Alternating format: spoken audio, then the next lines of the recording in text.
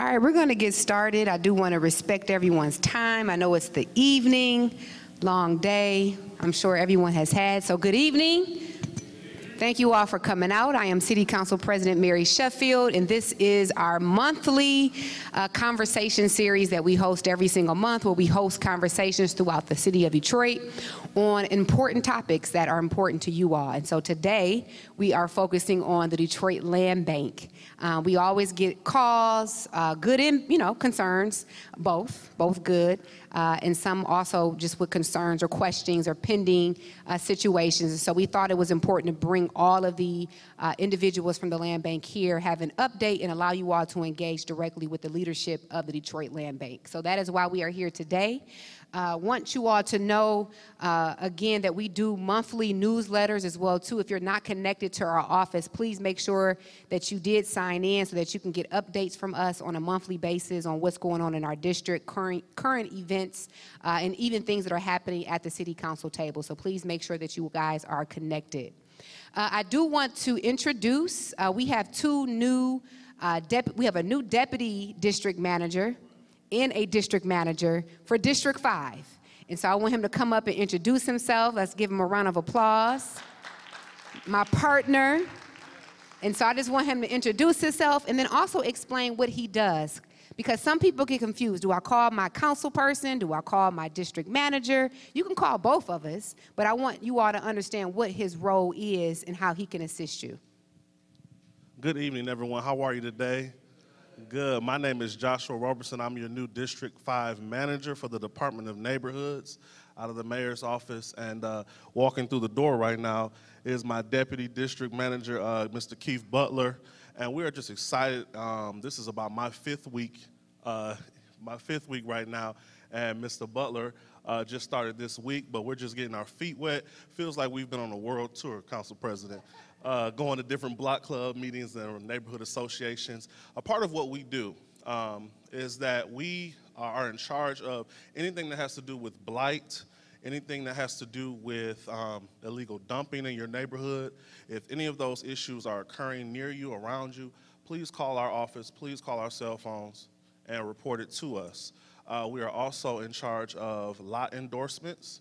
So if you are looking to purchase a lot in your area, in your neighborhood, again, please send your email or send your application to the Land Bank, as well as we're the ones that endorse it, as well as your block clubs and neighborhood associations. They're also in charge of endorsing it.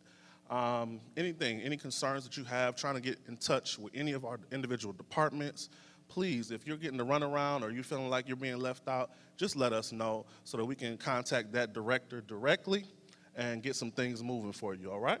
Mr. Butler? Deputy, yep. Hello. Hey, how you? Hello. Keith Butler. I'm the new deputy manager. I'm excited to be in District 5. Spent a lot of time in District 5, graduated from the Martin Luther King High School. Spent a lot of years right here at 1121 Seaburn Street. So I have a lot of interest in District 5, but specifically this area, this particular neighborhood. My partner Josh here said all of the things that we do. But other than that, we're ready to get down in the trenches with you guys, get our hands dirty, and do whatever it is that we can to make District 5 the best district in the city of Detroit. So I'm glad to be here. Thank you, guys. If you need anything, let us know. Thank you. All right, so we are fully loaded, District 5. We got two young men here representing the administration. And then on our side from District 5, my office, I do want to recognize Raymond Simpson, if you can raise your hand, who's my community relations. Alfonso Horton, raise your hand. And then our newly hired Tyler Searcy, who will be the manager of community relations as well. So that's our community side as well. Make sure you get to know them. If you guys have any questions or issues regarding community relations and just constituent issues, they should go through those particular individuals, all right? So with that being said, we are going to get started. We have the executive director of the Land Bank here with us, Ms. Tammy Daniels, and I have to say I have personally been pleased with Ms. Daniels. I know there's a lot of issues with the land bank, but I really believe that she is serious about trying to improve customer service, customer relations, transparency with the land bank. So we appreciate your time. Thank you for being here, and the floor is yours.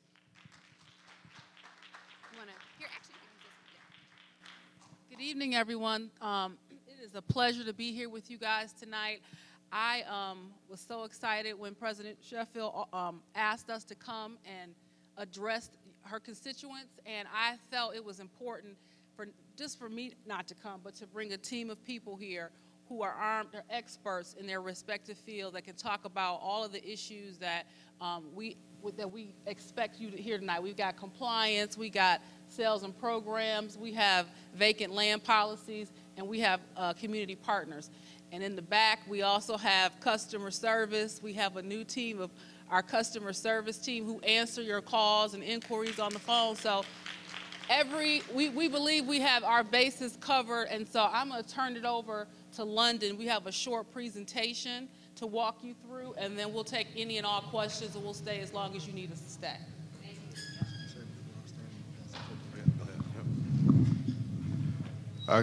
Good evening, everyone. Before we kick things off, I'm going to pass the mic to Dwayne just to introduce the team.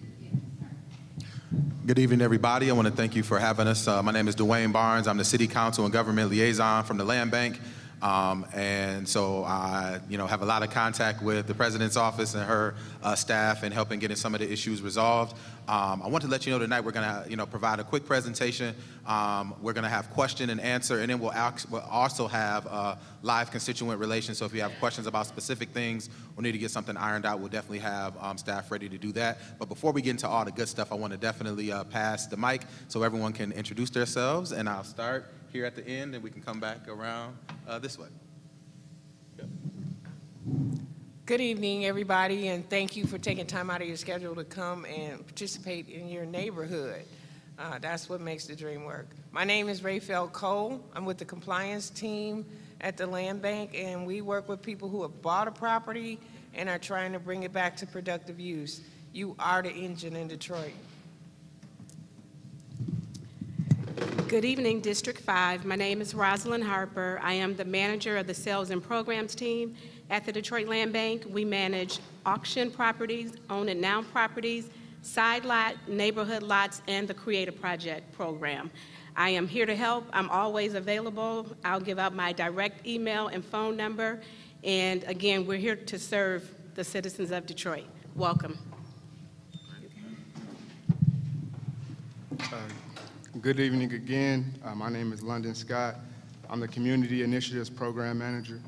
My primary responsibility is working with outreach, connecting with different organizations, and ensuring that we have staff available to come out and assist you all on presentations and hosting community events.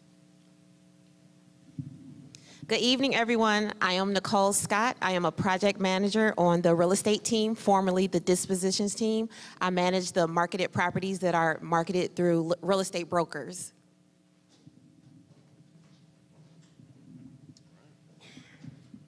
All right. Okay, so tonight's presentation, we're going to focus on land reuse. Part of the reason why we're here tonight is there has been an interest expressed to the DLBA on how to purchase land. And so we're going to go through a presentation tonight that walks you through how to purchase land from our flagship programs.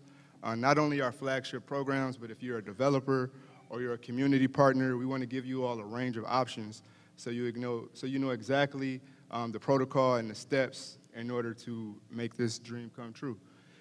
So the first thing we always like to do with our presentations is start with a highlight of our landing page. And so this is our home webpage. You can access this at buildingdetroit.org. Our website has seen a recent update where we have done revamping so that our options and tools and programs are more accessible for our residents. And so as you can see, there are 3 icons in the center page. One will assist you with purchasing properties.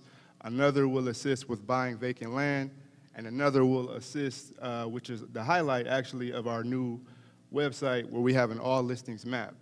And this all listings map,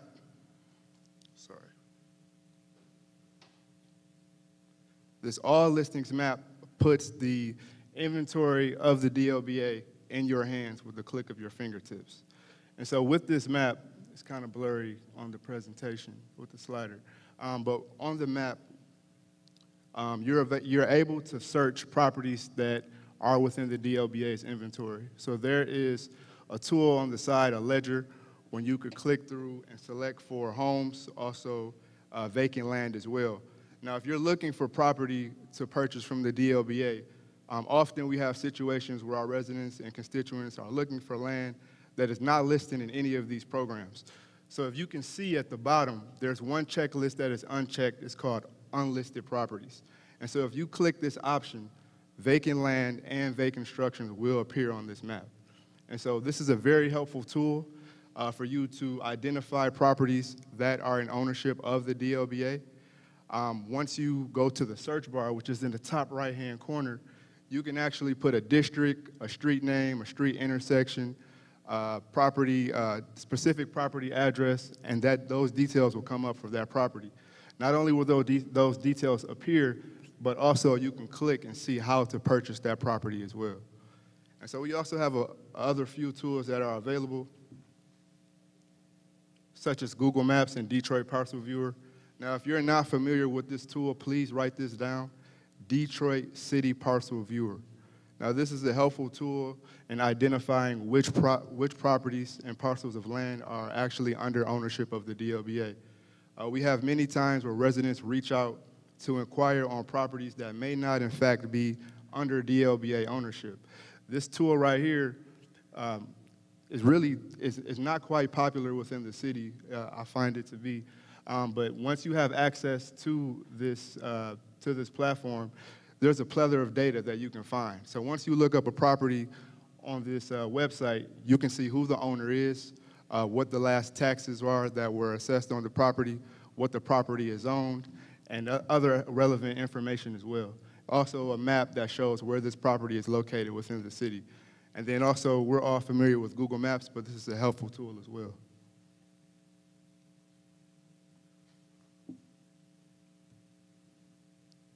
Now, to hop into the bread and butter of today's presentation, here are some of the flagship programs that we have that we offer at the DLBA if you are a resident looking to purchase vacant land.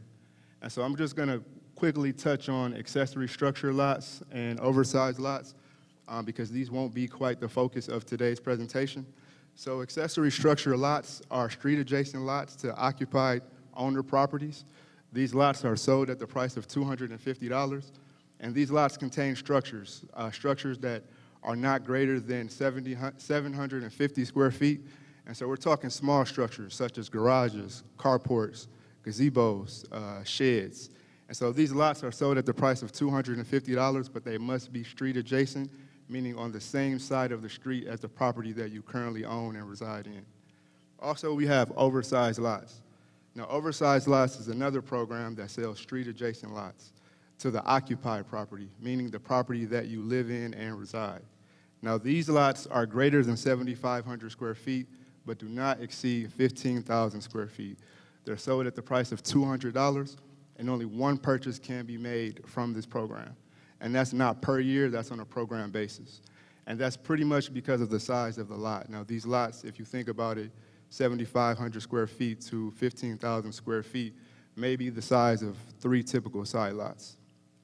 So we're going to jump in and talk about side lots, which is one of our flagship programs.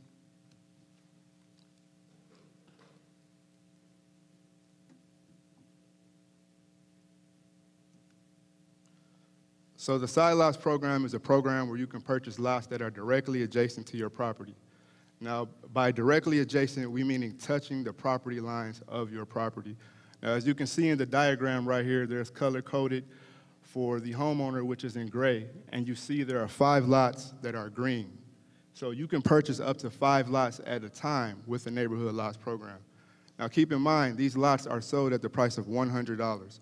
There is no compliance period once you purchase from this program. So once you purchase a lot from this program, the lot is yours. Once you receive the title, you're cleared to do what you desire to do on the land.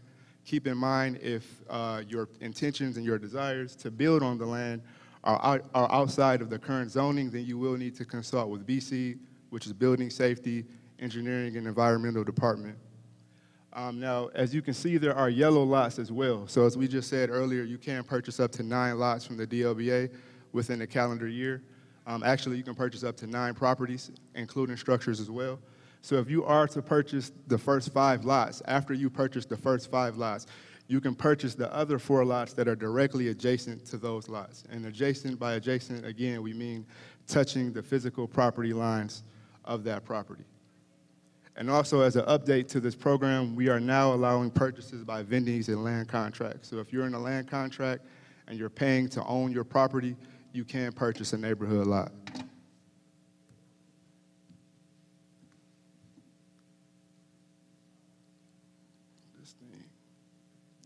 So here are some of the requirements and the process in order to purchase neighborhood lots. First, once the application is received, there is a 10-day holding period.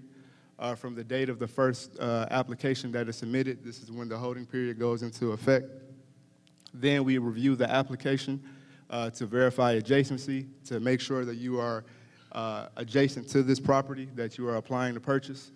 We look at the time that is submitted from the first applicant. So in the case there are 2 applications or more than 1 application submitted, we do check for adjacency and time of the submitted applications. Next, we have eligibility. So we do check to make sure that you own that property that you have listed that is adjacent to these side lots. You must be a homeowner and own these properties again, or be in a land contract to purchase this property. We also verify taxes.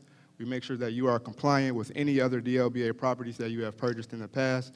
We make sure you don't have any standing blight tickets, and also we make sure there are no current tax delinquencies on your properties.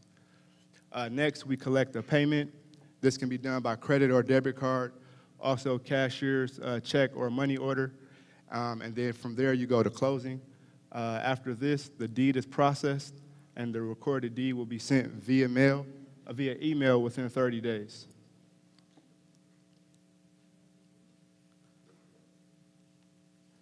Next, we have the Neighborhood Lots Program. Now, one of the issues we saw with side lots was that some of these lots were going unattended, and the adjacent neighbor had no interest in purchasing this lot. And so earlier last year, we came out with this program called Neighborhood Lots that would allow residents within 500 feet to purchase these same lots, which were initially side lots. So with the side lots program, these lots are listed for 180 days. After 180 days, these lots graduate to the Neighborhood Lots Program, which gives other residents within the area an opportunity to purchase these same lots. Now, 500 feet, we're talking typically a block to a half block away. Now, with the Neighborhood Lots Program, there are 2 things that happen simultaneously once these lots graduate from the side lots program. The first thing is that adjacency is increased. So as we said with side lots, you have to be directly adjacent to the property in order to purchase, whereas with neighborhood lots, you can be within 500 feet. This also includes lots across the street. With neighborhood lots, you cannot purchase a neighborhood lot across the street because it is not directly adjacent to your property lines. Now with side lots, you can purchase lots across the street. Also, another thing that occurs simultaneously once these lots graduate from the side lots program to the neighborhood lots program is that the price increases from $100 to $250. And also, to wrap things up on this program, as our newly appointed district manager said, there is a neighborhood lot endorser program. So in order to purchase from the neighborhood lots program, you must have an endorsement from a registered neighborhood lot endorser. Now, there are options, there are ways that you all can participate to do this as well. We'll go over that in just a second. But if there are no registered neighborhood lot endorsers within your area, your district manager or your district deputy manager can act as that neighborhood lot endorser and endorse this purchase for you. So before we jump ahead, I know you all may be thinking, well, how do I get this endorsement? Who do I reach out to? Our process at the DLBA is there's an automated email that is sent out to the registered neighborhood lot endorsers, including your district managers, in order to endorse this application. Now, they don't have the opportunity to deny your application. They only have the opportunity to endorse. But there is a period, I believe, which is 2 months, where if you do not receive an endorsement within 2 months, you do have to start from square one. So just for clarification, side lots is the program where you can purchase lots that are directly adjacent to your property. This does not include lots across the street. These are available for $100. Neighborhood lots is the program that side lots graduate from, where you can make purchases for $250, including lots across the street. And with the neighborhood lots program, you do need an endorsement from a district manager or a registered endorser. Also, with neighborhood lots, there is criteria where you would need a principal residence exemption, which is a PRE, that shows you are the owner of that property. Now, if you don't have a PRE for that property where you reside, there is a substitution. You can submit a copy of your ID that matches the address associated with the deed, and you would have to submit a copy of the deed as well. This is how you get around the PRE criteria. Now, jumping back to the neighborhood lot endorser criteria.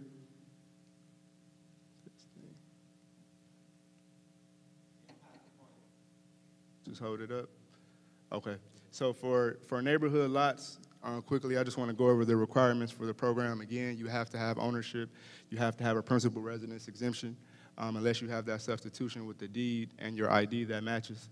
Taxes and compliance as well, and adjacency. This is similar to side lots. This is something that we verify. So often as well for the district managers that are here, sometimes we get calls from our neighborhood lot endorsers, and they're like, hey, you know, I'm not sure if this person lives right here next to this lot, or I haven't seen them within the community. I don't know if I should endorse this. Well, we do a background check to verify everything after the lot is endorsed, to verify that this person does indeed live within 500 feet. They are up to date on their taxes. They do have a PRE, all of the requirements that you see in front of you. Who else are endorsers? So with the program, I'm going to go over that in just a second. So here's the process again, which is very similar to side lots. After the first application is received and an endorsement is placed on that application, then the 10-day holding period starts. Within this 10-day holding period, we still allow other applicants to apply for this property as well. In case we receive more than one application, we do verify who's closer to the property and who submitted an application first. We also verify, again, ownership, PRE, taxes, compliance, endorsement, and adjacency as well. Then next, we collect payment, and then the recorded deed will be emailed to you within 30 days. But unlike side lots, there is a 3-day reconveyance period, compliance period for neighborhood lots. So with side lots, if you purchase from the program, once you receive the deed, the DLBA is out of your hair, in layman's terms. But with neighborhood lots, there is a 3-year compliance period. So within this 3 years, you just want to keep the lot up, you want to mow the lot, shovel the snow, assure that there is no debris on the lot. You don't want to receive blight tickets. I mean, everyone here wants to be a good neighbor to the next neighbor, and we want to improve the aesthetics of our neighborhood. So you just want to keep up your lot and make sure it's maintained, don't receive blight tickets, and you'll be fine. And so to our City Council, Mary Sheffield's question for neighborhood lots, so endorsers, there are 2 options that you can follow to be a neighborhood lot endorser. Now those paths are, the first one is if you're a block club or a community organization, you can register your organization with the city by getting in contact with your district manager. Once your organization is registered, they will send that information over to us and we will give you an application. It only takes about 2 minutes to fill out. We have a video online that walks you through it as well. And then if you are a nonprofit organization, you can sign up with the Detroit Land Bank Authority to become a community partner.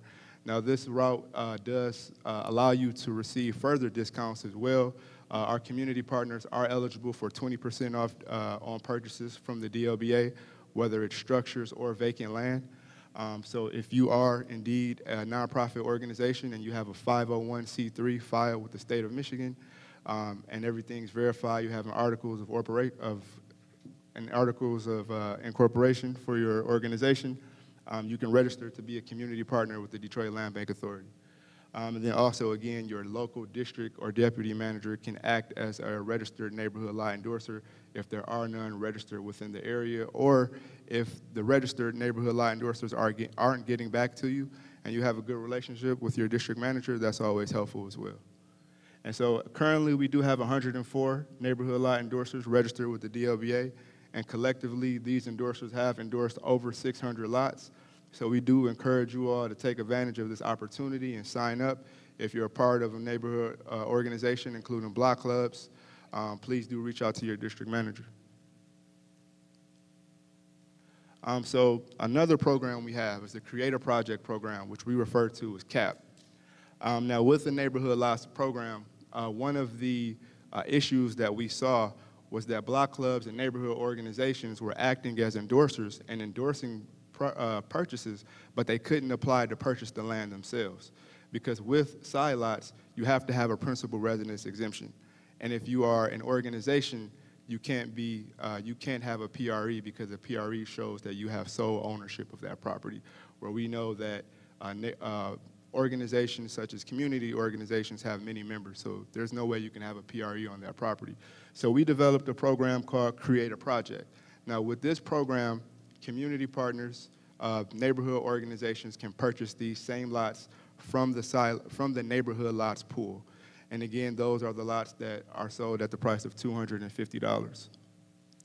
Now again, who can apply to purchase from the CAP program?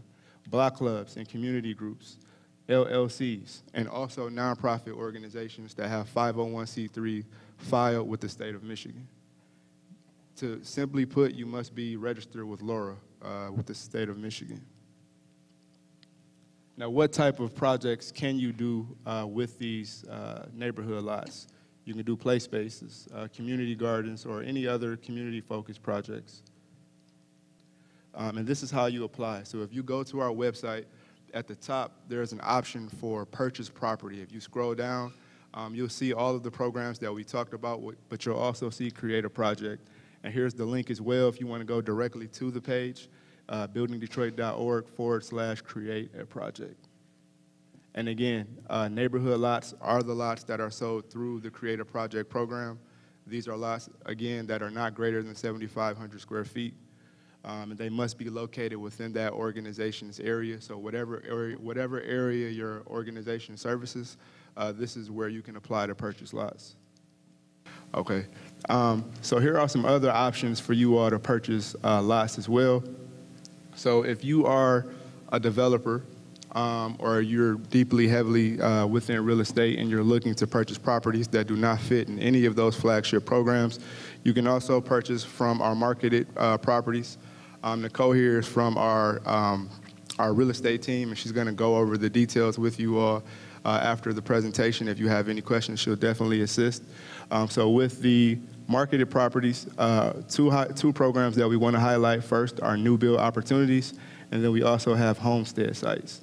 And again, these are programs where you will work directly with our real estate team, and a project manager such as Nicole herself will help you all to complete purchasing these properties.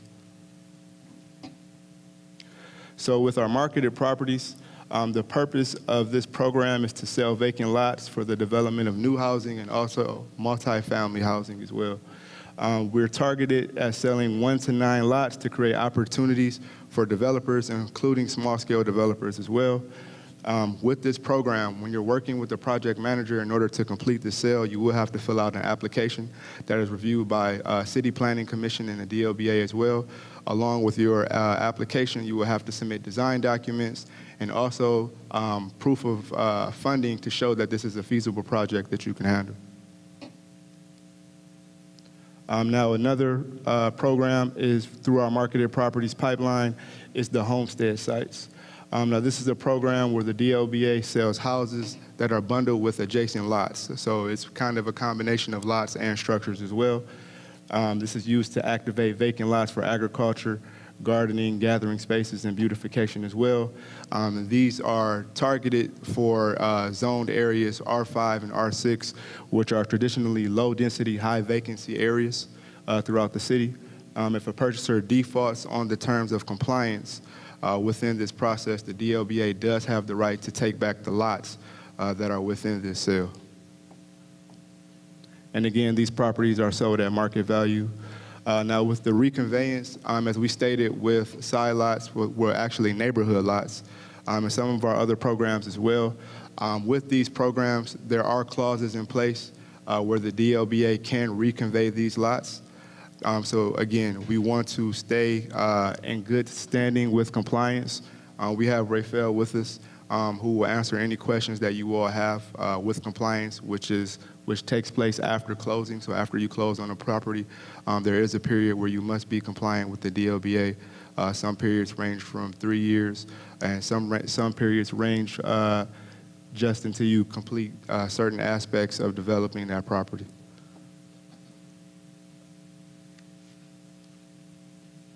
All right, another reason why we're here tonight is to identify ways that you all can get in contact with us for inquiries. And so if you all have any inquiries, whether they are purchase inquiries or inquiries of anything you would like to see taken care of within your neighborhood concerning DLBA properties, you can email us at inquire@detroitlandbank.org. Here are a few certain scenarios that we've placed before you. But simply put, if you all have any general questions and you don't know which department to reach out to, you can contact us by emailing us at inquire@detroitlandbank.org. Here's a list of our current maintenance priorities. Number one would be inspections on homes to identify sale candidates for the auction program, which is our flagship program for selling single-family homes. Also responding to maintenance inquiries which pose an immediate health or threat to safety within the neighborhood. And then we also have completion of pre-sale maintenance on auction homes. Now we want you all to keep in mind that the DLBA does, within our inventory, we have over 62,000 lots. To be precise, it's 62,781 lots. And so the cost of maintaining these lots is very expensive. And so we do get a lot of inquiries from you all. We do have a mowing schedule. We do remain a constant relationship with GSD to monitor and maintain these properties as well. So here are some of the priority listings for maintenance inquiries. So we have tree maintenance, illegal dumping, debris removal, lawn care, boarding and securing, and suspected illegal activity at any DLBA properties. Now with these, if you witness any of these within your neighborhood, the best way to contact us again is inquire@detroitlandbank.org, emailing us there. Please do include pictures. Now if the nature of the issue is illegal dumping or suspected illegal activity, please do reach out to DPD. Please don't put yourself in harm's way by stepping out and trying to take pictures of this. This is not something that we want to advocate for. But please do contact us and let us know, and we'll work with GSD, your city council representatives, Department of Neighborhoods, and DPD to get the situation handled. Again, we spoke on lawn care, so we do work with GSD. During the season, there are 5 mows during the time period from, I believe, April to the end of August, where we work with GSD to go out and get these lawns mowed. There is a schedule that is on GSD's website, and GSD is General Service Department. They are a department within the city of Detroit. These lots, the mowing schedule is separated according to the district. As you all know, there are 7 districts within the city of Detroit. And again, we do have over 62,000 lots. So this is the best plan that we have to take care of the maintenance of these lots associated with the city. Here are some helpful links that will help you all, again, just as a recap and closing out. For Create a Project, here are some links. Also, the DLBA All Listings Map, which helps you all to identify which properties are under ownership of the DLBA. And then we also have the Neighborhood Beautification Grant Program, which is a program that is maintained by the city that is run in adjacency with our program for CAP. So one thing I didn't mention earlier with the CAP program, once you secure a lot from the DLBA, you can also apply for grant funding from the city via the Neighborhood Beautification Program. This will allow you to do any renovations you want to do within that property to build your playscape or community meeting space. And then also, if you have questions about the Create a Project program, here's an email. It's inventorycap@detroitlandbank.org. And then also, if you have any questions about any of the land reuse programs that we mentioned here, You can get in contact with our land reuse team at landreuse@detroitlandbank.org. Also, I want to highlight one of the strategies that we have partnered with the city of Detroit to complete that addresses anti-dumping.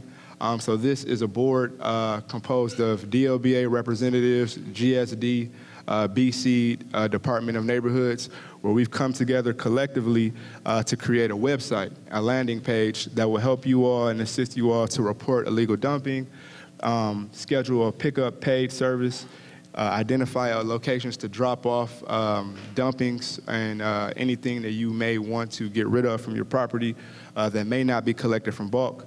And also a Motor City Makeover. If you are not hip to Motor City Makeover, it's a great opportunity to connect with your neighborhood, to work with different individuals, or other organizations to clean up the neighborhood as well. And here's our contact information. If you are social media savvy, you can follow us at buildingdetroit.org, Building Detroit on Instagram, Building Detroit on Facebook, and Building DET on Twitter. And also, if you need to get in contact with us, you can reach us at inquire@detroitlandbank.org, or you can give us a call at 313-974-6869. Now, before I close, we do have representatives and staff available from our customer service team. I know in the past, we have received many complaints that, oh, when I call the land bank, I'm on hold for an hour, 45 minutes, 2 hours. So we don't do that anymore. Our client service team has been revamped. They are now officially customer service. They are under new leadership, and our average hold times are from 6 to 15 minutes. And so you all can call and get right through directly to who you need to speak to. And we are all focusing, as our city council president said earlier, on being transparent and putting out correct and accurate information. Sorry to take up so much time. What's that? What's that?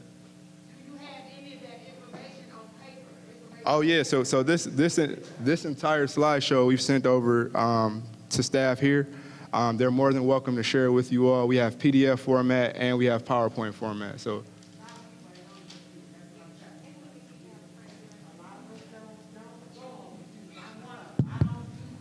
Testing 1, 2. We'll make sure everyone here today gets a copy of the PowerPoint presentation.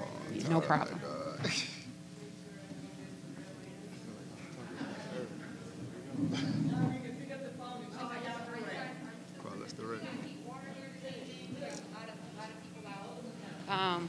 Are you all done presenting?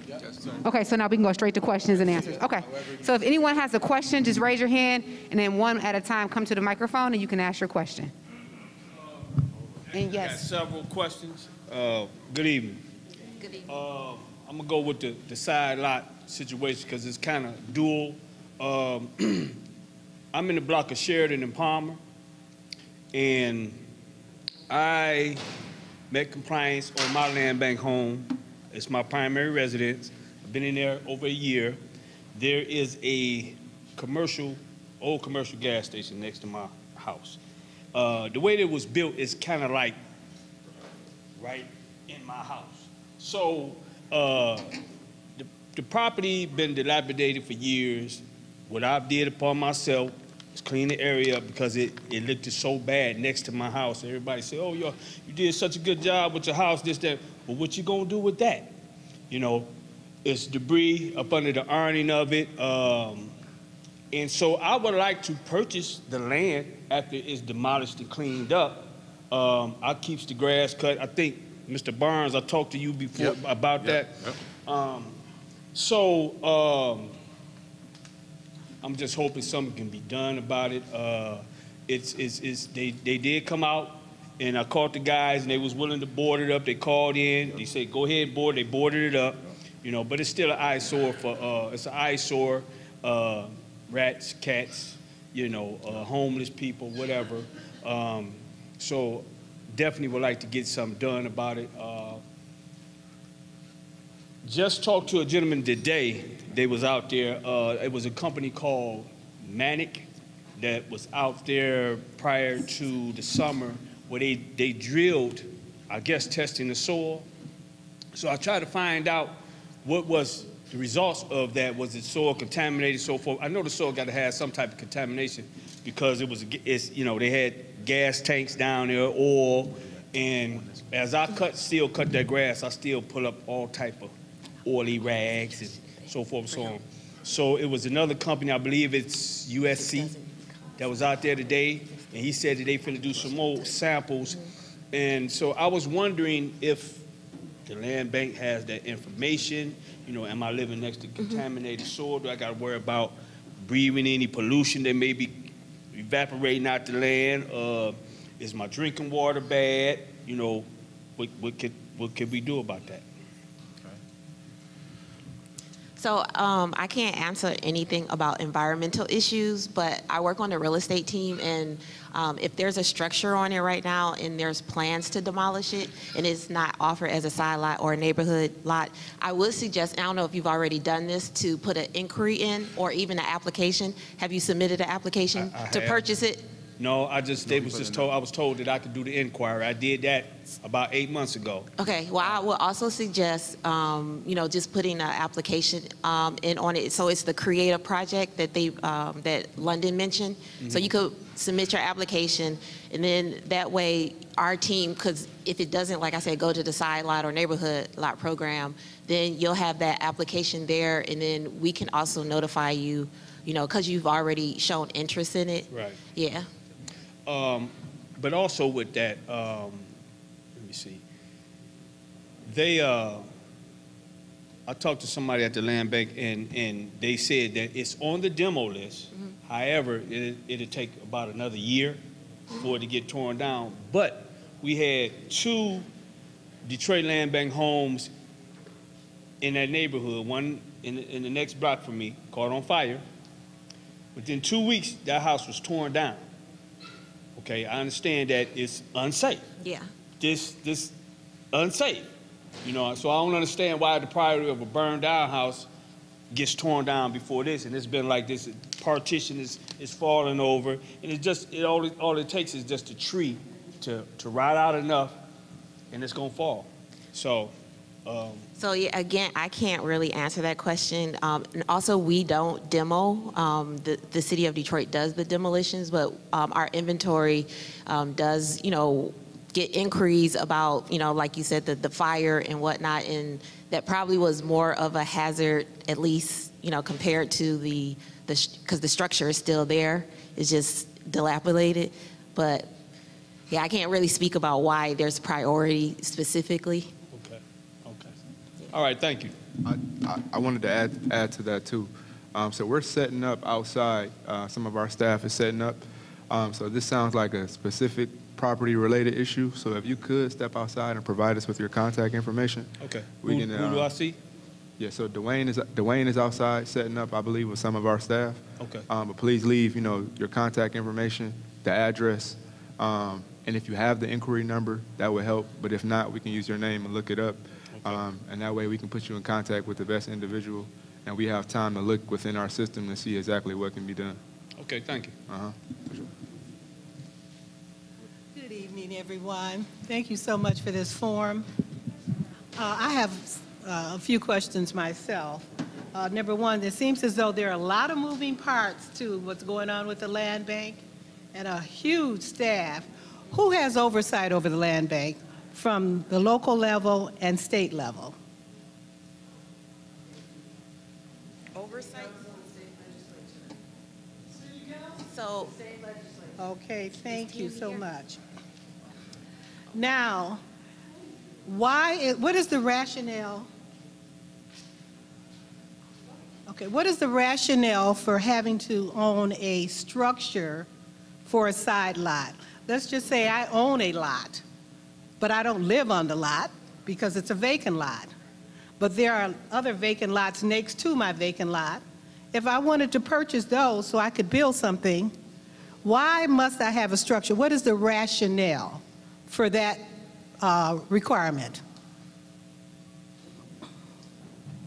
So currently, we only have so many programs to address, as London said, 62,000 lots within the city of Detroit. Right now, the program that we have is a side lot program. And in order to buy the adjacent lots, there has to be an occupied structure. Just saying that someone would have onus and ownership of that lot and be somewhat guaranteed to maintain the other lots that are surrounding their home. The other policy that we have right now is the neighborhood lot. And again, that program was implemented because other neighbors that lived across the street or down the street were taking care of the other lots that were not directly near their home, and they wanted to buy them. Again, we're trying to make sure that the legacy residents and the neighbors that live in the neighborhood are able to buy lots within their neighborhood. But we're looking for an occupied structure to ensure that it's not someone that lives someplace out of Detroit or wherever that are buying the lots and not taking care of them.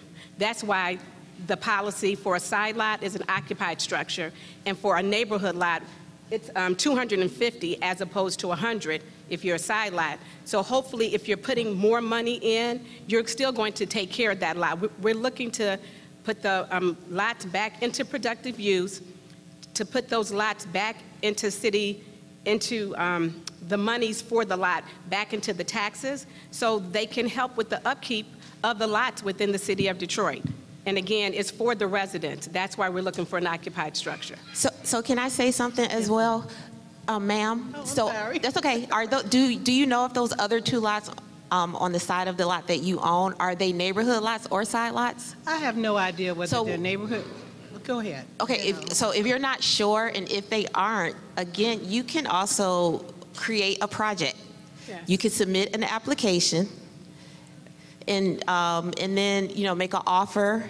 And that way, if you want to purchase it, you could do it that way. So you don't necessarily have to build something on it, but if you did, you would have to, since you're already the owner of the middle lot, you would have to verify, you know, zoning with BSEED and planning and whatnot. But yeah, I would encourage you, you know, to either go out and, you know, leave your contact information to find out what, how are those two lots being marketed, if they are. And when I say marketed, I mean if they're side lots or neighborhood lots. But yeah, you can put in an offer or create a project for that. Let me just interject myself into this. With 62,000 lots, I would think that you would be eager to get rid of some of them so that you would not have to keep them up. Now, in interjecting myself, when you say that you really didn't give me a rationale for why a person can't own a lot and buy the adjacent lots next to what they own. I didn't understand the rationale. I didn't feel that rationale. Okay. Let me finish. Now, I am a lifelong Detroiter, interjecting myself into this. I am 75 years old. If I live another 2 months, I'll be 76. I have raised all of my children, which I have 3. My oldest is nearly 50.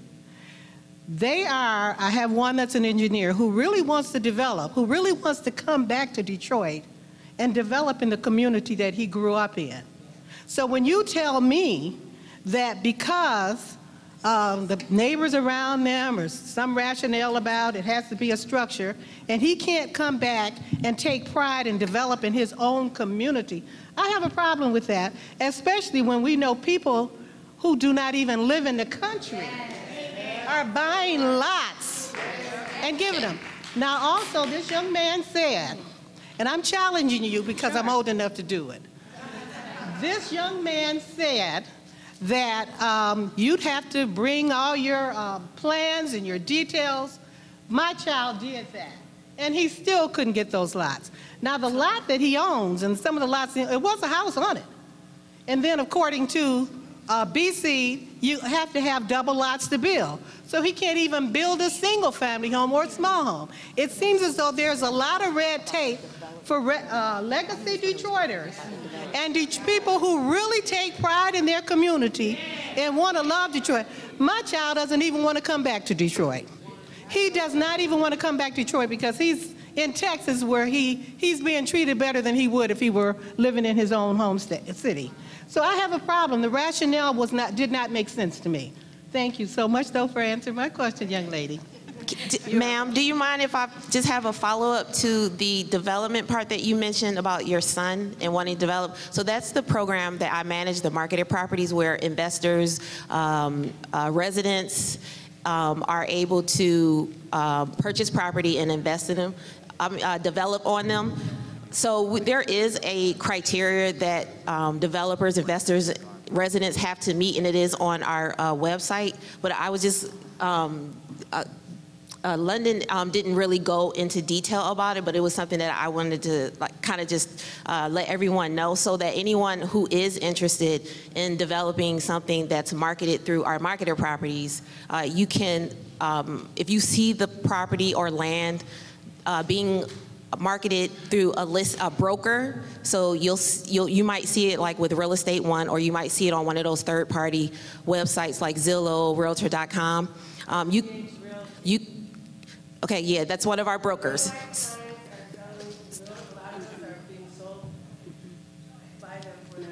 Right, those are marketed properties that we sell through the private market. But anyone can make offers on them. However, like I said, we do have criteria that you have to meet. So some of the things that and this is for all of the marketed properties on the real estate team, we look at the offer amounts, excuse me, as well as the feasibility of the project, experience and financing, and then neighborhood benefit.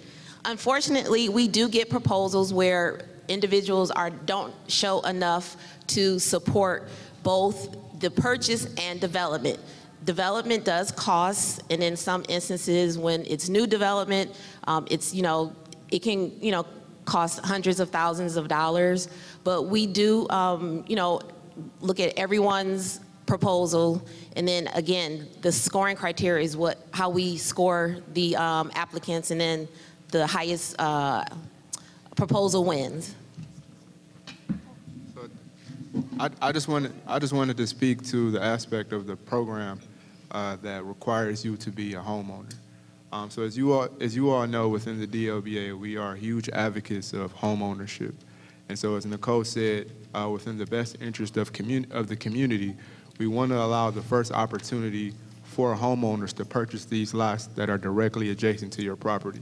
Because if this lot is right next to your home, you're going to put in your best effort to take care of it. Now, that's another reason why we came out with the Neighborhood Lots program, because in some instances, the adjacent homeowner didn't want anything to do with the lot. And so with the Neighborhood Lots program, we're allowing residents within 500 feet, which may be an entire block away, to purchase that same lot that's next to your home that you may not want to purchase. And then also, if you're not a homeowner within adjacency of 500 feet or directly adjacent to that lot, as Nicole said, there are other options to purchase, such as our real estate/projects team. Now, the only difference is, with neighborhood lots and side lots, the benefit of being a homeowner directly adjacent to that property is you can purchase that property for a relatively low price with the click of a button. You go to our website, you type in your address, all of the eligible lots that you can purchase will appear, and really within the click of a button, you can purchase that lot. Now, if you don't live directly adjacent to that lot and you still want to purchase, there are options. There are just more stipulations required. So you would have to go through our projects team and work with a project manager. And with this process, you do have to submit design documents. Again, you do have to show, as Nicole said, with development, this can be very costly. So you do have to show that you have funds that are to show that this process is feasible for you. And sometimes, in some situations, some of our applicants don't always meet the criteria to purchase these lots, but we are working to, to update things.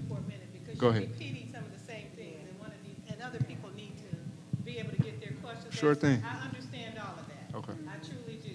I understand all of that. My last question. Can you speak? I'm sorry. My last question to you is that a lot of land bank homes are only sold in bundles, which means that an independent developer would not be able to buy 5 homes, but that independent developer could certainly afford and show you how they could afford to rehab 1 home at a time and really beautify the city. So I'm trying to figure out, why does the land bank continue to sell land bank homes in bundles where only large developers would have an opportunity to get those. So I would like for somebody to explain that one to me too. Thank you, I'm sorry. Can I take that one for you? Ma'am, the properties that end up in those bundles are properties that have typically either already been on the auction and haven't sold, or they've gone, and so we can't find anybody to buy them.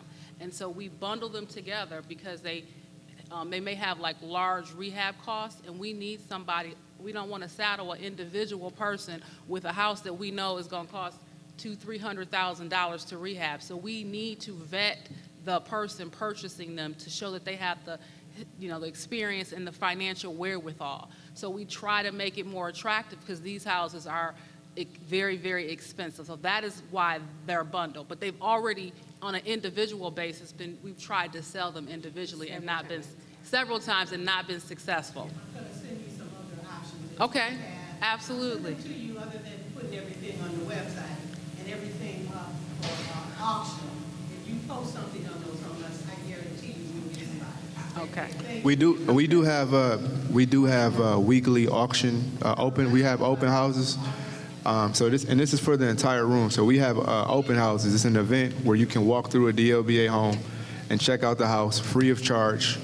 We do recommend for you to bring a licensed builder or a design professional to assist you in identifying areas to repair the homes. But we list, so these events take place Tuesdays, Thursdays, Saturdays, and Sundays. And typically we list 11 to 12 properties within the day. And sometimes these properties appear in multiple districts.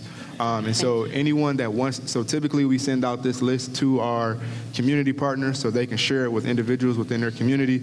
We also post these flyers on Facebook. If anyone wants to get on that list to be notified of when we have open houses within your area, so you can purchase auction homes and own it now homes, which are single homes, not bundled homes, please do, leave your contact information. You can leave it with me personally. I personally send out this email blast.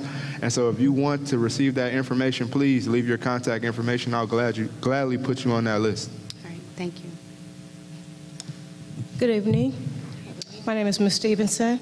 I'd first like to just say that, unfortunately, I've experienced a lot of resistance with the Detroit Land Bank. And I can't speak for everybody in the room, but I'm thinking that most of the people in the room would agree that it just takes entirely too long to get something accomplished when you're dealing with the land bank. Literally, I've been waiting like maybe 5 years or more just to get a few answers about certain properties I've been interested in. Whereas even now, one of the properties that I've been interested in has been set afire. It just took so long. I still haven't gotten answers about the property. While I've been waiting and waiting for answers through email or calling, somebody set the house on fire. So now I don't even know if the house is habitable. And I work with a nonprofit organization where we offer transitional housing. We could have taken that property and rehabbed it and allowed it to be shelter for people in need.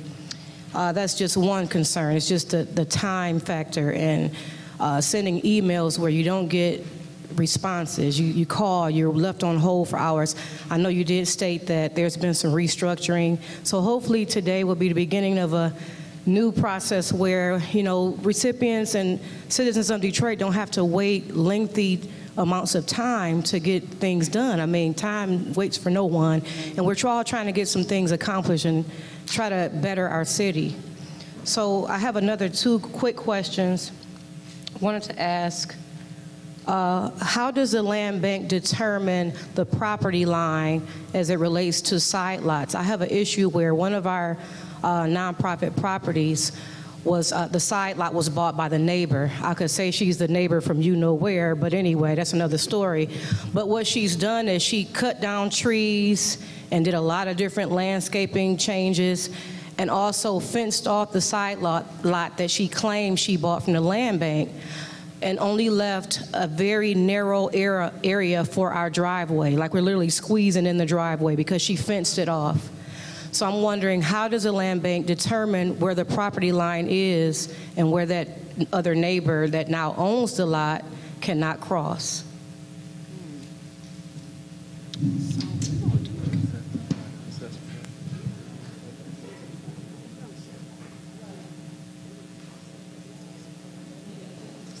So we don't, so can we get the address that you're specifically talking about? Absolutely. Because typically, we sell a property by address. We do not give lot lines when we, in our deeds, to tell them your property goes over so far this way, that way. So her putting up that fence sounds like she randomly picked that spot. That was not anything we told her. Mm-hmm. So it may require a survey, somebody to come out and survey to tell you where the property lines are. Right. Will the land bank assist in that? Because she's very adamant that this is her property now. She bought the side lot, and she took the liberty of fencing it off and everything. Like I said, we can barely get in our driveway because she fenced it off. So we'll help you to identify who we should be talking to, because we don't have surveyors on staff, but we can probably help you talk with the assessor's office to identify what the actual boundaries of the side lot are. Okay. Okay. Okay. So, and then I think there are people outside. Yeah.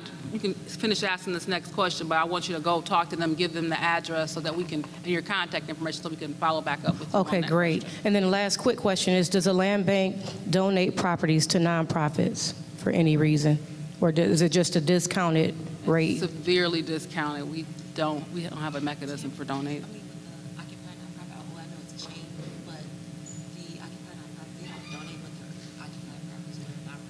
But they're not. So you could tell her about that program, but they're not donating. No. Yeah, she wants donated. Yeah, there is a program. It has recently, the name has recently changed, but I used to be the project manager for that. Mm-hmm. So you can become a partner with it's the Occupied Nonprofit Program, and Elise Miller is the program manager. But as a nonprofit, so these properties are occupied. However, you can purchase the property at a very discounted price, very discounted, mm-hmm. and then the occupant, you can either work with the occupant and either rent or sell it to them, and then you'll own it. And then, but there is some rehab that has to be done to the property. It's not a lot of rehab. It has to be habitable. But that's another program where nonprofits can purchase properties outside of the CP program, the Community Partners Program. Okay. But yeah, we don't donate properties. Okay, could you repeat the lady's name, Elise? Elise Miller, she's the program manager. Yeah. Okay, thank you so much. Mm-hmm. All right, and just so you all know, for those who are here and you do not want to wait, we do have representatives from the land bank that are in the hallway who can assist you with specific issues regarding certain properties. So if you want to go out directly and just talk to them, you can do that at this time. And then for those who are in line, if we could try to keep our comments around 1 or 2 questions within 2 minutes so that we can allow as many people as possible to speak. Thank you. Go ahead, Ms. Ward. Well, good evening. I was told by Council President Sheffield's policy person, Paris Blessman, that if I came here tonight, I would get some answers. And it's already seeming like that's not going to happen.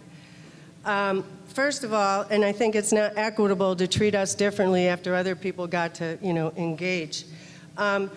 So I got a couple of questions. Do you sign non-disclosure agreements? Is that why I showed up at land bank meetings for years asking for community engagement in my neighborhood, and it turns out that there was some site acquisition going on? That's probably why folks are not being allowed your side lot, because there are hold areas where they're not selling land, and they are directed by the mayor through the economic development policy. So I want to know, because I went there for years. That was kind of a waste of my time asking for community engagement. And then it turns out that the land bank sold this land to a community partner who bought 2 houses from the land bank, didn't fix them up, lost them through a quiet title action. They had them well over for 2 years. And then this community development corporation hand-selected a few people in the neighborhood, had them sign non-disclosure agreements, and then they planned a huge development, mostly on my block in secret, for 3 years, and excluded the most impacted residents. I was told by some people in my neighborhood, including someone that I believe Mary Sheffield met with, that people were passing around the narrative white people were trying to stop a black developer, as if the color of the person's skin had anything to do with our opposition. People do not appreciate the race baiting and the newbie versus old resident went on. We have 40-plus-year residents who are denied side lots, and you just said you want home ownership, but you're building a rent farm in my neighborhood. Do you sign non-disclosure agreements? Huh? No, we do not sign non-disclosure. So all that time I was there, some people, John Ohana, knew this was going on but wouldn't tell me. That's a little disrespectful. I find that extremely disrespectful. Second of all, I'd like to know, first of all, everybody, that side lot policy, that's the newer side lot policy. My neighbor asked to buy property that she took care of for over a decade. She qualified under the side lot policy under Mayor Bing. She was told by your former community liaison person, Rod Liggins, that she would qualify because she took care of them. The land bank sent her a postcard saying she could buy these lots. She was allowed to, then she was denied the other ones. Watch what's about to happen. And then she was denied the other one. She got 4 separate denials stating that somebody else applied first and they're sold on a first-come, first-served basis. I did a FOIA, Freedom of Information Act request. The person they sold these lots to had applied 6 days after my neighbor had applied. So then I asked your chief counsel, who's no longer there, well, I said, your own stated reason for denial is not true. Watch, I'm about to get cut off, unlike the first gentleman, because I have been asking Mary Sheffield's office to help out with this bad side lot policy. Your former chief counsel presented this policy. That's the newer policy. That is not the policy that was in place when my neighborhood asked to buy those lots. So I would like to know, and you did attempt to explain one time on a Zoom meeting, but I didn't understand your reasoning, and they refused to put it in writing about why my neighbor was not sold those lots. I also would like to know, Council President Sheffield, why you and your staff person refused to meet with me about this, even though my neighbor gave you permission to discuss it with me. All right, thank you so much. Did you all have a response for the first question? So we've had this conversation a number of times, Ms. Warwick, and we've explained to you. No, you have no. Excuse me, Joanne. Now. We have to I'm allow her to now. respond, please. So a number of times we've explained it to you. If Ms. Mitchell is confused about what happened, I would absolutely entertain a conversation with her about her issue. I offer you the opportunity now to talk about issues that you have. Is there a side lot you like to buy, a neighborhood lot that you like to buy? It is an issue of mine, because you have caused my neighbor a lot of grief, and their secretive planning in my neighborhood has caused a whole bunch of neighbors grief. No, and now the conversation we've had over and over again is that you refuse to explain it. Only at one point did John Ohana attempt to explain. I didn't understand. Right. I kept asking. Joanne, if you can just ask your last question, because a lot of people Well, that's are it. waiting. I'd like to know the Okay, answer. thank you. Why didn't you set? Why did my neighbor not qualify under the side lot policy that was in place in 2019? Okay, thank you. And I will answer your question. Thank you so much, Joanne. We can please cut off that mic. So thank you, Joanne. We're going to keep this in order, and we're going to proceed to go on. I've answered the question numerous times as well. We have met with you, Joanne, and we truly appreciate you coming out this evening. Our next resident, please. Hello, everybody. My name is Felicia Tate, and I am with the Sheridan Community Block Club. We are relatively new. We just started this year, and so we tried to get in on the MVP grant. However, where we are Easter Grand Boulevard, west of 94, north of Gratiot, Van Dyke, right where the Dakota plant is, okay? So we're right in that little area right there. And so sure enough, that area has become blighted, and we went through today, if I will leave you all with one of these sheets to let you know that we did put a grant in to get one of the side lots to make it into a park for our community, because we don't have one, however, we have children. We were denied because it looks like the side lots have not become neighborhood lots. So my question to you is, because I know I got one of the cards for the adjoining property, how long does it take a side lot to become a neighborhood lot so that we can 6 months. apply for this grant and make a park in our community? So a neighborhood lot, a side lot transitions to a neighborhood lot after 6 months. After 6 months. Right, so because if it's a HHF lot, meaning that it was a house that we demolished, that could so take longer. it has to be like R2 zone, R2, something like that? Because it is R2 zone. So it is, go ahead. So if it's a HHF lot, which means that the house that's set on that lot was demolished using hardest hit funds, which were federal funds, we have to get a lien release from MSHDA. So all side lots do not transition and become neighborhood lots until those liens are released. So I can take the address down and find out where it is in the process. Okay. And be able to assist you with that. Okay, because Was there a house that was demolished on that property? well, actually, there is a whole block that we're trying to get. It's 1, 4, 6, 8. It's about 8 lots. And so, and it's on the block of Townsend. Okay. And with that being said, we are a community block club, and we consist of 4 blocks. However, they sent us an email that said because we weren't adjacent to the property, which our radio patrol guy lives right across the street from that property, and we started the radio patrol and everything. He lives right across the street. He's been over there over 30-something years, and he said he would be responsible, you know, to... So here's what I would recommend. Go talk to the team out there and give them the addresses for the lots you're interested in, plus your contact information. Correct. And we can give you like a timeline on what's available, what will become available. Oh, right here. So Tamika back there can take your information. 1 second. Okay, and then I have another one. Can I before you jump to the next one? Yes. So the program, I mean, the opportunity that would probably be best for you to purchase all of those lots at once and make this project come true is the Creative Project Program, Okay, which we so- refer to as CAP. And so, right. And so, what's that? We tried that. Right. And so if you're a community partner, you get a discount on these lots as well. Okay. But also, you don't have to be a nonprofit organization to apply through the CAP program. Okay. If you're a block club or a community organization, you can buy from this pool as well. Okay, because they had told us because we didn't live on that block, wasn't it something like that? This is the secretary, that we couldn't get it because we didn't live on that block, but we're one block club. So we will be able to bypass that. If you can leave, like Tammy said, if you can leave us with your contact information, we'll definitely get you in touch with the right Absolutely. individuals for sure. Okay, and in the MBP, because we couldn't get the lots, we ended up saying that we wanted to work with Land Bank to get the Land Bank houses cleaned up. Well, they outsourced a company to come and clean some of the houses, but they left a lot of houses. In the blocks, they did maybe 3 here, 4 here, 2 here, 1 here. How do they decipher on what homes that they come and clean up in the neighborhood instead of doing like the whole, if you know you've got Land Bank houses that are blighted, and Land Bank is to prevent blight, correct? So if you know you got these blighted, how do they decipher on how they pick and choose the ones they clean and fix up? Because we have a lot of them. I brought pictures, I brought a poster board, but that was a bit much. Okay.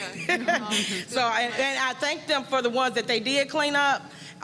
Because they have the company, they come out and they do clean up. However, they leave so many more. So how do they decipher on the ones they get and don't get? So I would say first we have to make sure we own them all because we don't necessarily own them all. Okay. But it sounds like those properties might have gone through the proposal and stabilization. And so that is where we send them over to the city and they clean them out so that we can then save and salvage them. They may be so blighted that they cannot be saved and they're going to go into the demolition pipeline. Okay, because we had a couple of those as well. So we have to figure out where, you know, if they're Land Bank on, what pipeline are they in, and give you like a realistic timeline of when will you see this house come down as a demo? Okay. When will this house be up on the auction to be sold if you guys are interested in buying a house? And for the lots, how we can get those lots to your neighborhood, your block club, so that you can do and you can reapply for the grant next year. Okay, right. when it comes back. Okay. Yeah. I think that was really the most of all of them. So Tamika is right back here. Okay, and she'll Give be her able all to... your information. Yeah. Okay, thank you. Thank you. All right, if we can have these last 3 individuals ask your questions, and then I do want to allow, okay, and if you guys can just try to get straight to your questions, I do want to allow some time for residents to engage directly with the Land Bank. We have to be out of here around 8 p.m., so I want to allow us enough time to address specific issues as much as we can. So if we can get straight to our questions, that would be great. Good evening. Good evening. If I put an application in for a side lot, and I'm going through the trouble with your departments, trying to tell them who I am, fighting with them, submitting my deed and everything in, how long do you take the side lot when there's an interest in the side lot and turn it over to a neighborhood lot? So side lots, given there isn't an application submitted or in process for that side lot, after, as Tammy said, 60 days, 6 months, 180 days. I said my application was in. Okay. And I'm study fighting with your staff, telling them who I am. So you want the lot to transition from a side lot to a neighborhood lot? No. I put an application in for a side lot. First of all, I'm supposed to get a postcard saying the lot is available. Never got a postcard. I automatically, anyway, put an application in. After I'm submitting all my paperwork in, your staff kept saying, your deed is wrong, this is not you, and I'm study fighting with your department saying, this is me, what else do you need, ID, I'm submitting everything you've asked me to do. This takes a year. How soon do you submit the side lot to a neighborhood lot? Because you took it from right up under me and made it a neighborhood lot. It's 6 months. Yeah. So it No, transitions. Okay, well, it took more than 6 months because I was fighting for this lot since 2019. So the neighborhood lot program is newly released. It just came out, I believe, November 2020. November 2020 is when the neighborhood lot program came about, and the first graduation from side lots to neighborhood lots was in the period of June to July. So we gave an additional 2 months for that first graduation period. But if you are looking to purchase that lot that was a side lot and it's now a neighborhood lot, you can still purchase it as a neighborhood lot. You took it from up under me, and a neighbor down the street brought it, because I didn't know it went to a neighborhood lot. How would I know that? If I'm studying, inquiring, saying, what's going on, what's the status, I'm coming down there, you even asked me to submit a DT bill, which I thought, why are you asking me to submit a DT bill? I never heard nobody say they had to submit a DT bill. And while I'm coming down there, your phones that 1 month were off. Everybody was getting dropped calls of being on hold for hours when they called down there. Can you leave us your contact information, and Rosalind and I personally will follow up with you? I know y'all gonna follow up with me. Okay, like everything else, y'all gonna follow tomorrow. up with me. I will get in contact with you tomorrow. I'll call you tomorrow. Well, let me tell Miss Tammy, I had a personal meeting with you in June. I still don't have my side lots from other properties. I still don't have my side lot. Pat Whaley. Pat Whaley. Okay. Oh, y'all know me. And they put the DTE, they asked for DTE. They know me. I still don't, and I had a personal meeting with you. I still don't have my side lots. So I guess you're gonna transfer them to neighborhood lots and let somebody down the block get those from me too. If you leave your contact information, both Rosalind, we'll be sure to follow up with you tomorrow. I'll see you when you get done. Go ahead and take her information. Go ahead. How you doing today? Good. How you doing? I'm okay. My name is Dwayne Daniels. I stay at 2996 Bewick, and the side lot next to me was sold in the same situation as her. It was demoed by the city. Okay, then they claimed that I couldn't do nothing until the lot was cleared. Now, if you come by my residence, which I invite you, the lot has never been cleared. It's still a stump, it's still a tree, it's still a back fence. And they're not upkeeping the growth on the side of their fence. So I want to know, how do I get this lot since it was? So it was a demo, and they told you that you had to clear the lien or clear the lot? Had to clear everything. So, okay, we need the address for the side lot that you're interested in. 2990. No, what's your address? What's your home? Mine is 2996. Okay, and the lot that you're interested in is 299? Bewick. But they claim it was sold to a private owner. Is there a neighbor on the other side of you? Yes. Okay. But they're renters. Okay, so, sir, we need you to give your information to, get his information so that we can contact you. Yes. Yes. Mr. Daniels. Okay. Miss Wakely stuff. Hello, how's everybody doing? Yeah, her deed was in initial LP. Yes. Yes, sir, how can we help you? My name is Jerome Shell, and I'm a senior citizen, and I own some properties throughout Detroit. I'm also a trade instructor, and I'm a real estate investor. And I'm also the chairman of a committee called Black Lives Have Value, which is all about generational wealth, health, and education. And I'm also an elected official. I'm a precinct delegate. Yes. But my situation, I have had a nightmare with the land bank and with the city of Detroit. I remember you. What I have is, first of all, right now I'm dealing with an issue where the land bank has promised me property, but they sold it to another developer right next to my properties in several locations. But my biggest thing is, you know, I own a group of row houses, and there's 2 on one block, and it turns the corner, and there's 2 on the side street. And the one at the end, the land bank broke into that one, and they came in, broke into it. They had a guy in there. That's where I stored all my equipment at. I remember this. He was selling my stuff out of my property. The property adjacent to it belongs to the land bank. This guy thought that this property that the land bank owned was mine.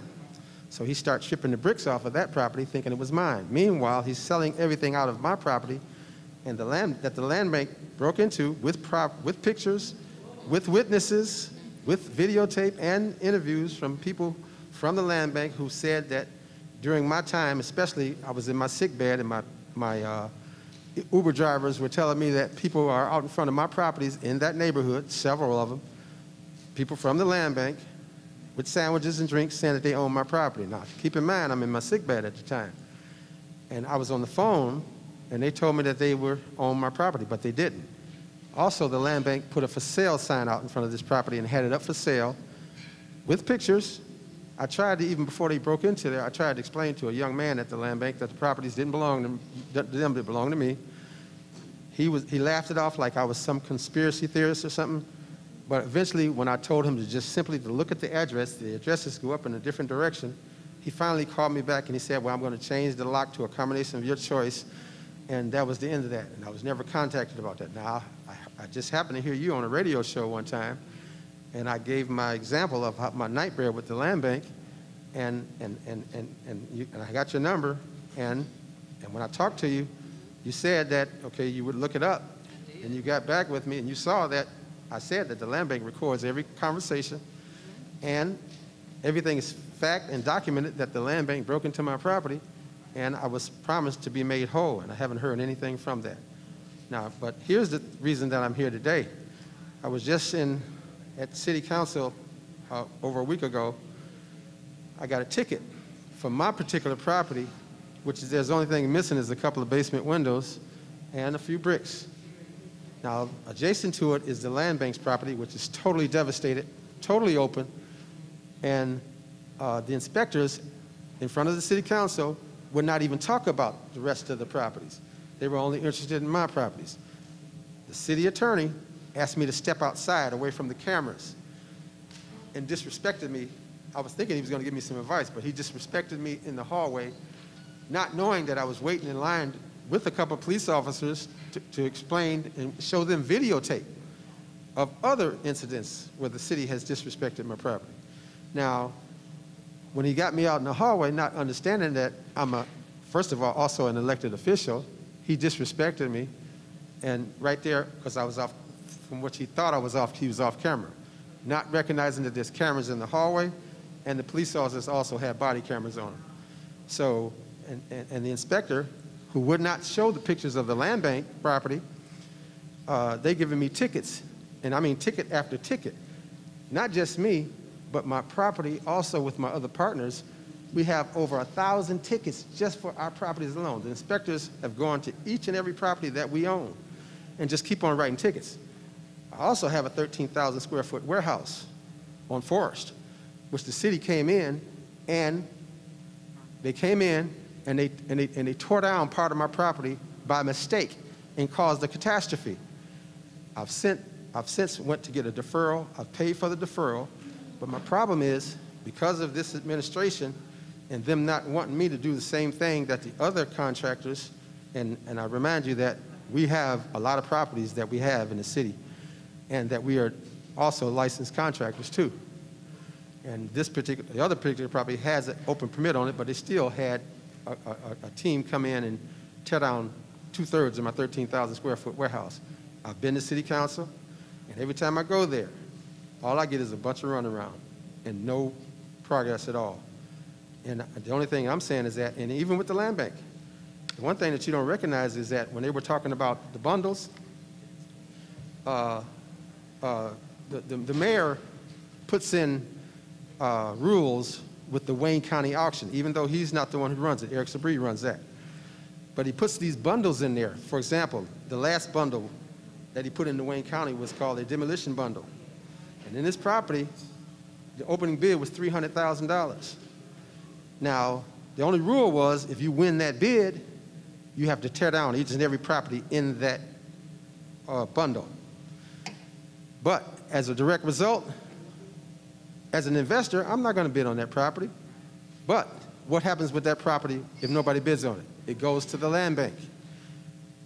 But here's where they eliminate up to 70% of your real estate investors, developers, and agents with just one move every year.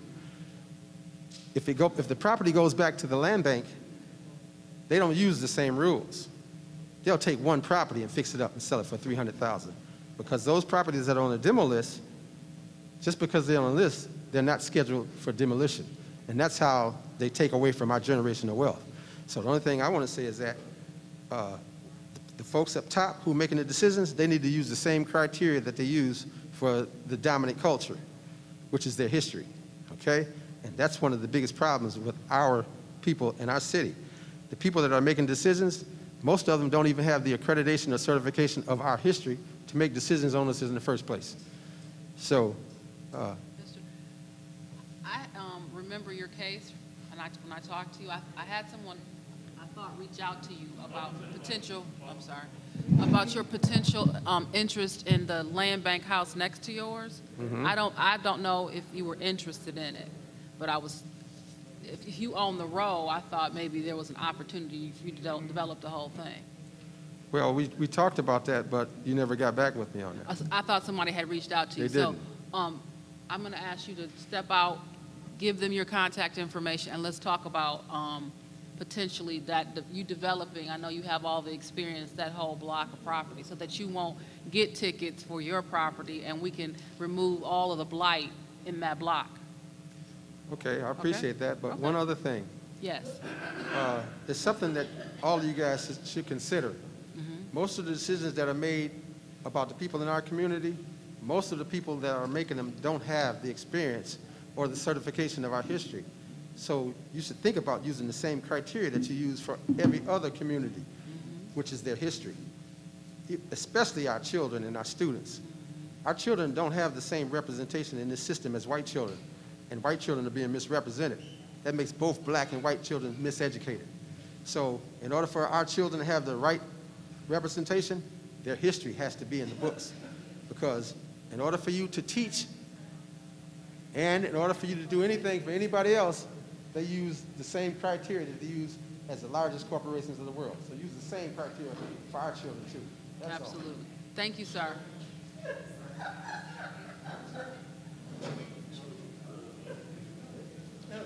Let me ask my question right quick. Hello, everyone.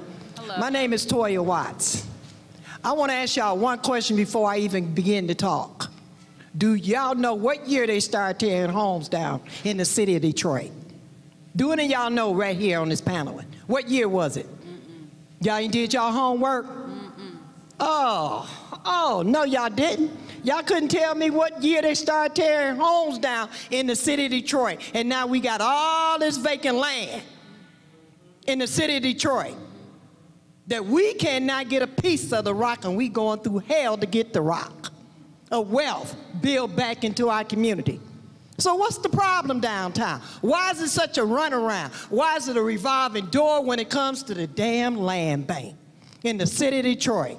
Look at here. In this paper, 1973, my daddy bought these lots next door to me. He paid $250 of his hard-earned gambling money to buy the lot next door to build my mama a garage to put their car in. And now I can't even keep it in my family. I thought my daddy put it all in the tax when he paid the property tax. Now the city of Detroit got it. What the hell going on? This is my wealth right here. And I can't keep this wealth going for my kids. I want this land back in our name. I don't want the city to have nothing my daddy to sweat over to keep. So who gonna help me today? Who gonna lie to me today? Who gonna tell me to call them? I got your number, baby. I even got your email back in 2021, but you never emailed me back. Dwayne, I got you, baby. Don't forget you got them sons. Don't lie to me no more. I want my wealth back. I want it back. I don't want to hear no more hold up why you can't do and what you can't do for me. I want my daddy's land back. He paid for it. $250. You want to see the paperwork? Do you want to see the paperwork today? Okay, look at it. Here it is. Come get it. Come get it. My daddy sweated. Back in 1969, he bought it in 1973. And I want it back. Is it one? How many lots is it? One lot. And they're going to tell me I got to tear the garage down to get it back. That's bull. I don't want to hear that. Okay? Thank you.